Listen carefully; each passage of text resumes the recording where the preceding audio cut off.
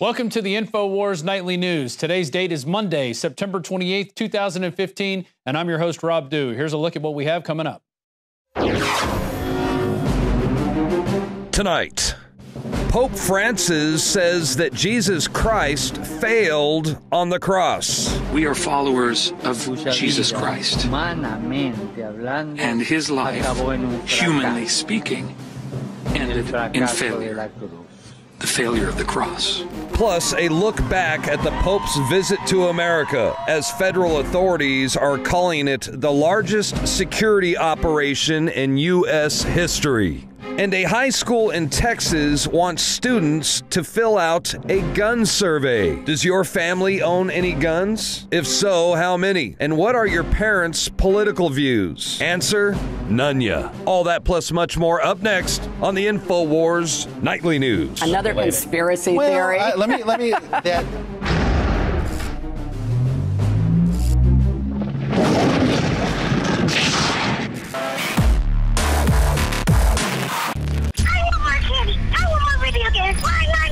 And it's that type of behavior that spurred me to do the research to develop a true nutraceutical formula that was designed to smooth out and help children focus. All of our children are hit with modern mind control. Television, music, fast food, GMOs, sugars, you name it. Young humans have not yet developed their nervous system and are being hammered daily by globalist concoctions. It's no wonder they can't focus and calm down and then are put on dangerous psychotropic drugs. Working with my team, we set out to find the best formula with the highest quality ingredients that children would actually like and take. We worked with the leading manufacturer in nutritional supplements that are safe for children to bring you the most affordable and powerful calming formula out there. Introducing Child Ease with herbs and calming extracts like chamomile and lemon balm and essential nutrients that taste great. Obtain your Child Ease today at InfoWarsLife.com. That's Child Ease exclusively at InfoWarsLife.com. Jakari Jackson for InfoWars.com reporting in Philadelphia. This is the last day of the Pope's visit. Now, since he's been here, he's said and done a lot of things.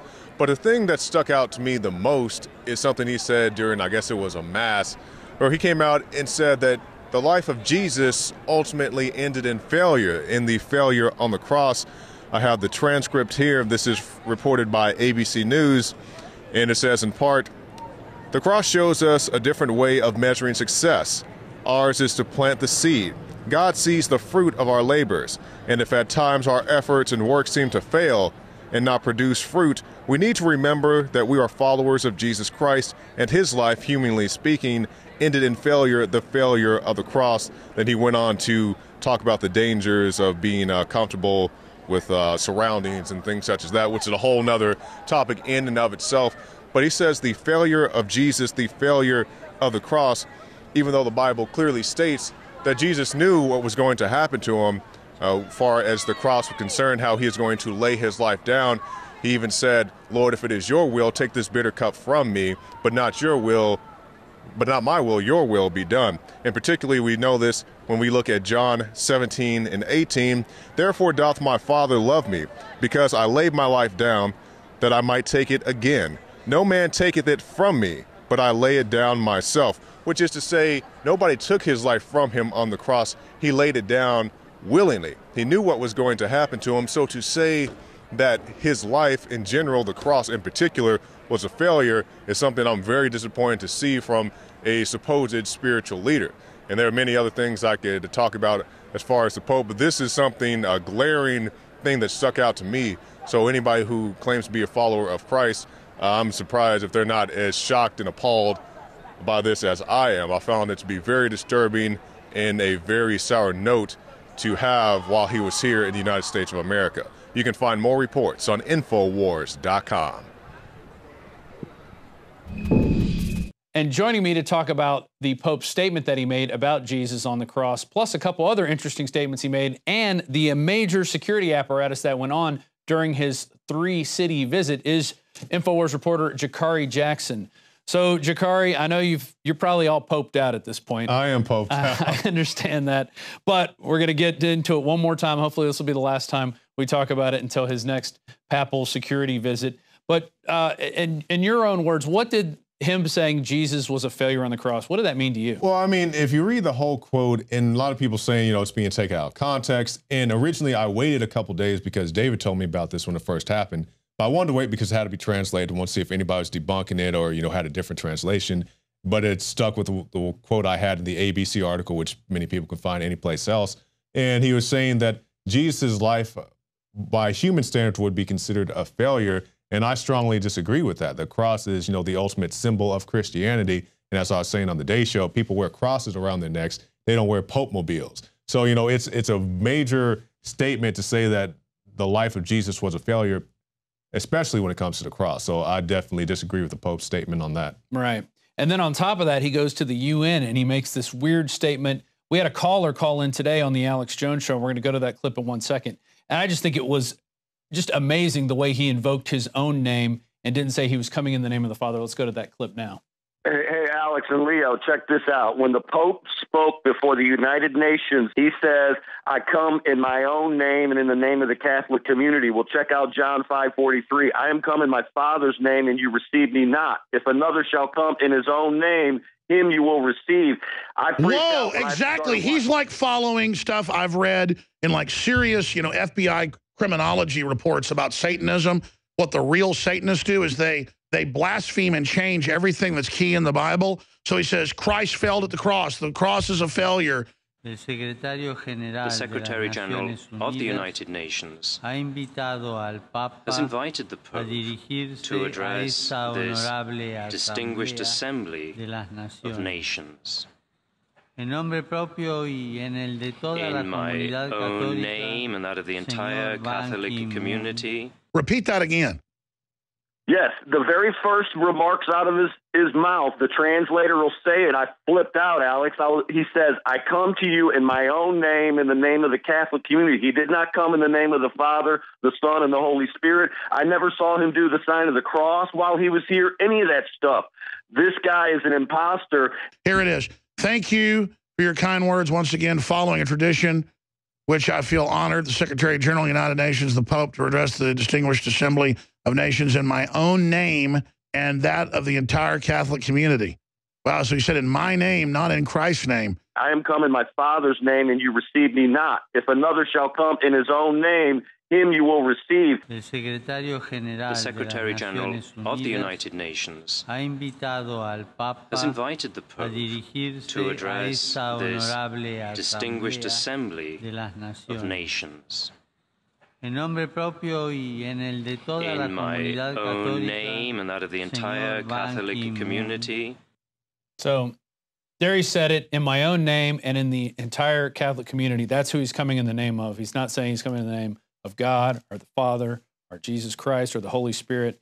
He's just keeping it to him. So he's personalizing it. Yeah, he made it very much personal. And that's another thing. I don't really keep up with the things the Pope says and does, before this visit. But if he makes statements like that all the time, I'm very concerned for the Catholic Church because, it's just one thing to say, I did this and I'm great and I'm awesome. But when you go up there in front of a congregation and you're trying to say that you're coming, it's a very, in my opinion, deliberate thing because it's very much in the Bible, as the caller pointed out, you're supposed to come in the name of God. But he's saying, I'm coming in my own name and in the name of the Catholic Church. And I think there's something very wrong with that statement. It happened to be during an interview with Leo Zagami, who's been very critical of the Pope and the Vatican recently about what's going on there. And if you haven't watched his interview, I encourage you out there to check that out. We'll put a link to that in the description here on YouTube. But now I want to get to all the security that went on, because to me, security theater. This exactly security theater. This was just a big exercise for Homeland Security to stretch its muscles and basically go, we're going to take over 3 cities in 5 days and see if we can do it and see if people are going to complain and see if people will comply. I think it was a big exercise in compliance that we have to do this for the Pope. Everybody kneel down. We're going to tell restaurants they're going to make a lot of money. They're not going to make any money. No. It's going to be really bad. But let's start with D.C. So here we have in the Washington Times, Pope brings security and traffic challenges to D.C., but officials say they're ready. They're used to this stuff. They had multiple layers of screening, including magnometers, bag searches at all venues. And so that was part of what was going on in D.C. Another challenge will be the motorcade, during which Pope Francis desired to interact with people along the route while keeping him safe. Now, what did we see there? We saw Pope Kid run out to there with a T-shirt and a letter Nobody stopped her. His head of security actually lifts her up, who was a general in the Knights of Malta. So this obviously wasn't anything they were too particularly concerned about in terms of having people interact with the Pope, but you have all this security theater around to basically push everybody around. And, you know, as we reference, you know, I was out there, I got my footage. You know, it's very difficult to get close to the Pope. I can say that from my own personal account. It's very difficult to get unless your parents are illegal aliens, then it's easy. So, you know, basically, like it came out in the AP, you know, people reporting on it now. Right there. That, you know, basically this kid was coached and allowed to go into the vicinity of the Pope. And it was been planned for a year. Yeah. And nobody knew about it. You know, that's they're trying to make it seem like it was, you know, it was a spontaneous event. It was a spontaneous spur of the moment, you know, great, you know, family moment. You know, it wasn't exactly that. Right. Now, and continuing here, they're saying that his in a rare designation, Jay Johnson designated Pope Francis' stop in each city a national special security event, a rare designation to streamline the federal response that has previously been used for presidential inaugurations, State of the Union addresses, political conventions, NATO summits, the 2002 Winter Olympics, and the Super Bowl in 2002, which I'm not sure where that one was, but that was right after 9/11, so that would have been probably a big deal in there. And just they're talking about 90 staff members from 50 agencies that are monitoring communications from around the clock. Probably something they're doing anyway. They're just admitting that they're doing it there. They have Secret Service protective teams, including counter snipers, counter assault agents. They've used replicas of the Pope Mobile.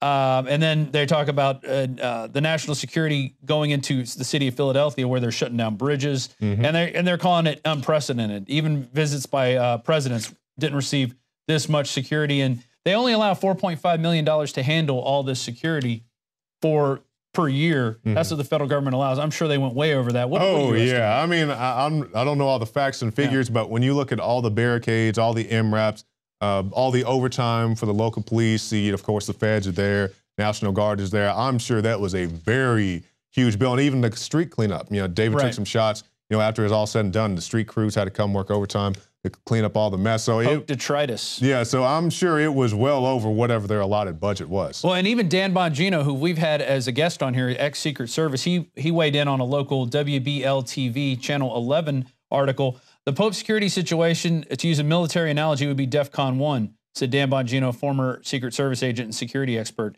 It's the most serious security situation we can have in the United States regarding personal protection. In my experience as a Secret Service agent, I've never seen another operation as detailed as the Pope, including the President of the United States. I agree with that, because what we saw in Philadelphia, you know, we'll go back to New York and some of these other cities, but when we look at Philadelphia, where there is no United Nations, there was no Obama, the Pope had more security in Philadelphia than he had in D.C. or New York. Right. So it was a huge show of force, you know, huge security theater out there. And here in the NYPD ramps up security ahead of Pope's visit. They get into a little more, 40 miles of traditional motorcade fencing, 8-foot-high security fences, 800 tons of concrete barriers, another 8-mile-long fence in Central Park. I mean, they really went overboard. But then here's another one out of the Post, New York Post. Armed ex-firefighter breached JFK security in a bid to see the Pope. And here's a guy carrying a foot-long hunting knife. Ex-firefighter flashed his badge, used Jedi mind tricks to get through all the security because he understands how this is. And that's how usually these things would be. They'd be an inside job. Said he wanted to see Pope Francis and change the world. And he got all the way into a motorcade. He happened to get in the wrong motorcade. He got into, I think it was with the motorcade from the guy from Turkmenistan. So he got in the wrong motorcade. Luckily, he didn't get to change the world and cause an incident. But here we see it's going to be somebody on the inside who can get past. They know what the security's like, and they can move around freely. Oh, yeah, all you have to do is watch these guys, and we saw several points where, if you had something as simple as, a rented costume, a police costume, or a plastic badge, whatever, these guys, they just come in, they flash their lights, had some unmarked cars, flash the lights, they got to drive right into the areas. So, yes, I definitely can believe that happened.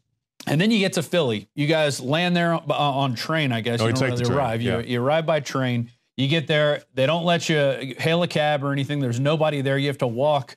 I guess what should have been a 40-minute walk turned into a 2.5-hour walk because of all the stuff. You talked about the story about the cops driving on the sidewalk with the golf cart, which is illegal anywhere else. But I guess if you're a cop, it's okay.